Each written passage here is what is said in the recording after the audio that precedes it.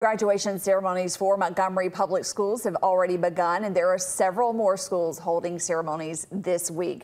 Joining us live over Zoom is Jade Jones. And Jade, this is an exciting time for students and teachers. It sure is. We have nearly, 2,000 graduates, Sally, that will cross the stage this week. And there's lots of laughter, joy, smiles, and hugs. We couldn't be more excited than this week. This is just a glorious time. When people come to those ceremonies to celebrate those students, remind them what they can and cannot bring. That's right. We need to make sure that everyone understands that you have to have a clear bag. That's for your safety and ours.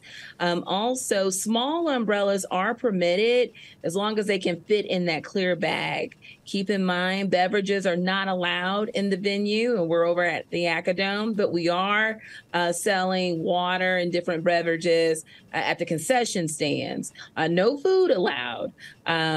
Baby carriers and strollers, we're going to ask that you all please leave those in your car, but definitely put your baby's diapers and wipes in a clear bag or in your clear tote, just to ensure that everyone gets in smoothly.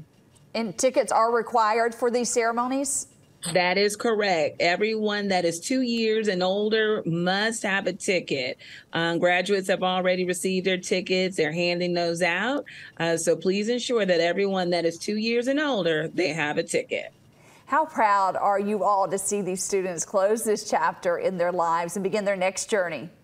Oh, my goodness, Sally. I think my heart is filled every single time we walk into the Acadome and we see our graduates sitting out there. But I tell you, the biggest moment for all of us on the executive team is just hearing and seeing the families and witnessing their joy and their excitement. We're so proud of all of our students.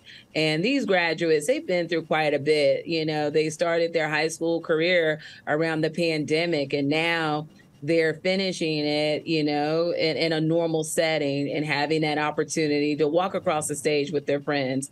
So it's exciting. Sally, it'll be you and me in a couple years. So I guess we're preparing. I know, time flies. It sure does. Where can folks go to find everything that they need to know about these graduation ceremonies?